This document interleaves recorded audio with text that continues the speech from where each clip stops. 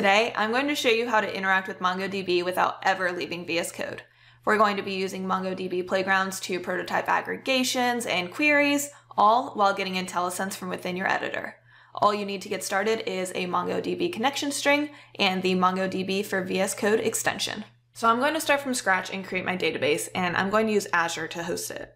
I have the Azure Tools extension installed, which gives me the Azure Database extension. I can now quickly create an Azure Cosmos DB for the MongoDB API, which essentially lets you use Azure Cosmos DB as if it were a MongoDB database. I'm already signed into my Azure subscription, so I'll just type in the command palette Azure Database, create new server. We will then select the Azure Cosmos DB for MongoDB API option. We'll give it a name. I'm going to give it Playgrounds. Select a capacity model and select a resource group, and I'm going to create a new resource group named Playgrounds. Select a location, and we'll give that just a few minutes to get spun up. Now that we have that database created, we can dive into the MongoDB for VS Code extension, which can be found in the extension marketplace by searching for MongoDB. Once you have this extension installed, you'll get this MongoDB icon in your sidebar.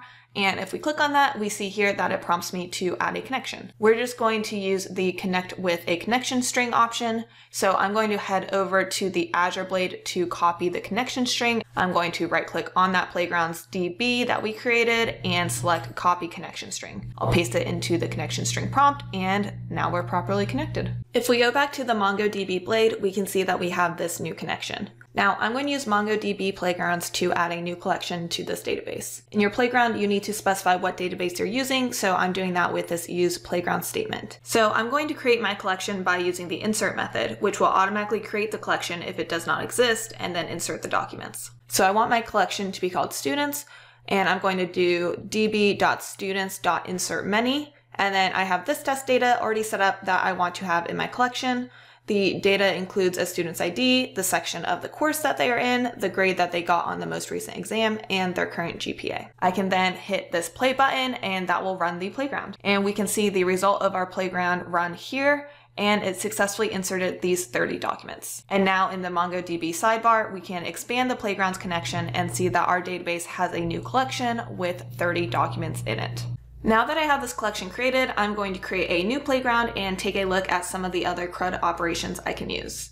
To read, I would use the find method. So let's say I want to look up the details of the student with the ID 8. I would do db.students, and notice the IntelliSense that pops up as I do that, .find, and I'm going to use the find one method because I just want the single document.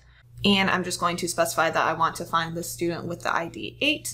And if we run this playground, we can see that I get the document back for the student with ID 8. So student 8 actually did some extra credit, and I want to update their grade from an 88 to a 90. So to do that, I'm actually going to change this find one method to find one and update so that we can do it all in one step. And then I'll just add my set grade to 90 clause to it. And after running that, we can see that the student's grade has been updated to 90. And I can also delete documents. So for instance, if student 16 dropped my class, I'd want to delete them from my dataset. If we take a look in the MongoDB side panel, we can see that student 16 currently exists in our collection.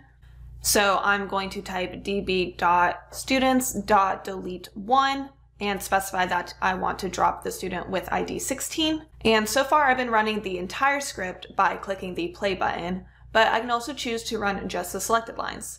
So I'm going to do that for this delete statement, but I need to make sure that my selected lines include the use statement so that the playground knows which database we are querying against. Once I have those lines selected, I can open the command palette and type MongoDB run selected lines, and we can see that the document with ID 16 is no longer available in our collection. The last thing I want to show you is something called aggregation pipelines. Aggregation pipelines process documents through stages, where each stage performs an operation on the documents. So I'm going to use aggregation pipelines to calculate some averages on our collection. For example, if I want to see what the average was for each section, I could do this aggregation here. And what this is doing is, in this first stage, it's filtering out the data to only include students in section A. Then in the second stage, it's taking that filtered data from stage 1 and then performing an average calculation on the grade field. So if we run this, section A had an average of about 78, section B had an average of 71, and Section C also had an average of about 78. So Section B had almost a whole letter grade difference in those averages. Next, I want to see if there's a correlation between each student's GPA and how they performed on this exam. So we can update this query to match based on GPAs less than 3.0, and we can see that the average there was 65. And if we change the operator to be greater than 3.0, the average jumps to 82. So we can see that there does seem to be a correlation in higher exam scores for students with higher GPAs. The MongoDB for VS Code extension lets you seamlessly interact with your database, benefiting from rich IntelliSense while prototyping queries and aggregations.